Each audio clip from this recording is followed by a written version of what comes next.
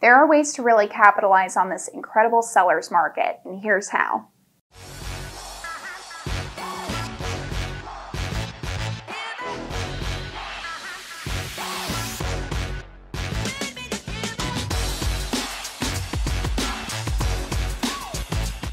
Hey everyone, Mariah Taliaferro with Premier Sotheby's. I'm an expert in Sarasota real estate, specializing in downtown Sarasota and the surrounding keys. And today we're going to speak specifically about capitalizing on the market if you're a seller. So what does capitalizing on the market actually mean? Well, it really means that you're setting yourself up and you're creating a strategy to really capitalize on the timing and the price appreciation that you can get in the market that we're in today.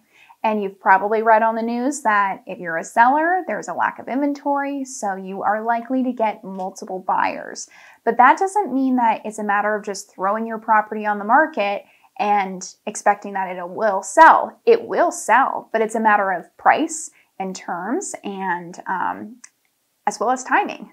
So let's talk about price and terms real quick. How do you actually make your property present to where it is going to get the top dollar? And I'll use some examples that I've seen in the market. Let's take a $500,000 property that's in an area that's close to downtown Sarasota. You might have two of the same properties. One that is nearly the same square footage and is completely vacant, and another one that is same square footage as the other one, same lot size, everything looks the same. But the difference is that one has been staged and they painted. Guess which one sells for astronomically more? The one that is staged and has been painted. And when I say astronomically, it's, of course subjective, but I'm talking $30,000 more than the other property just because they staged it. The condition was nearly the same in both. They both had a dated kitchen, they both had dated bathrooms, but this one partnered with an agent who was actually a Premier Sotheby's agent who really took the time to stage the property, paint it, and make it look spectacular. So is it worth doing something like that? Absolutely. Do you need to do that for every property? No. And it really depends on the property that you have. And it really depends on the condition of your property and whether it's new or not. Let's take, for example, another property that I actually listed. It was in a new building called the Mark Sarasota, which you've probably seen videos that I've done. And this unit specifically had never been lived in, so it was a blank palette. I originally thought that by staging it would really help get top dollar for that property.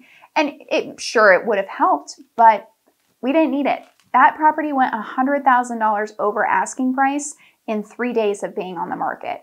So new construction is a little bit of a different story. Doesn't mean that you don't necessarily need to stage it. It really depends on the space, and it could help depending on how the floor plan is or how massive the property is, but it doesn't necessarily need to happen. So we've spoken about staging, used a couple of examples, and we've talked about making some improvements in the past in prior videos. Let's talk about the strategy of partnering with the right agent. There's a lot of agents that have entered the market because of how hot the market actually is. And a lot of them are offering discounted commissions. And that may seem like a really great idea. Hey, why would I pay someone 6% when I can pay them 4%, 5%, maybe even 3%, depending on what they were offering. But partnering with a discount broker can oftentimes discount the price that you're going to get later on because, yeah, they're not as experienced, perhaps. They may not be as motivated. They may be trying to do this really quickly in bulk. A lot of things can play into that, but it's really more you get what you pay for. You simply said, you just get what you pay for. And I could use so many examples of where this is true, but the important part is to partner with someone that knows your market, knows your neighborhood, knows the conditions of other sales, and really is going to give you top level of service because that will make a difference to your pocketbook later end. I promise you. So multiple ways to capitalize on today's market.